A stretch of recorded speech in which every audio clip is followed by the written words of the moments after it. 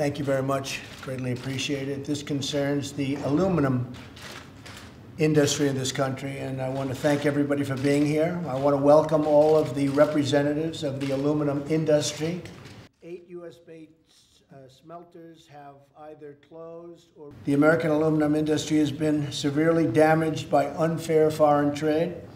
Cheap subsidized foreign imports have flooded into the market, destroying thousands of great American jobs that are no longer. 1952, we're doing less.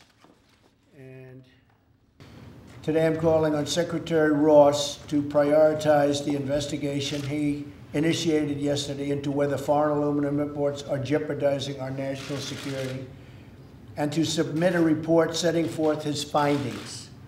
Based on those findings, Secretary Ross will make formal recommendations to the White House as to what to do about the problem, jeopardizing our national security, and to submit a report setting forth his findings.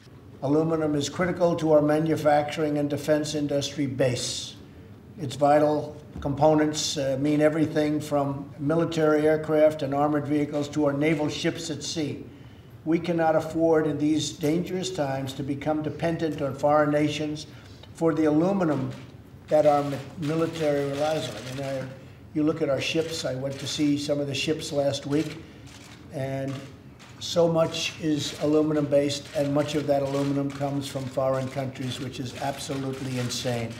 We'll sign this? Okay, sign it. Who's going to get the pen?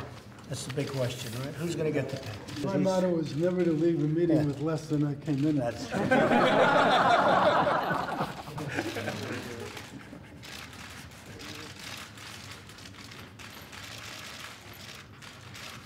okay, Wilbur?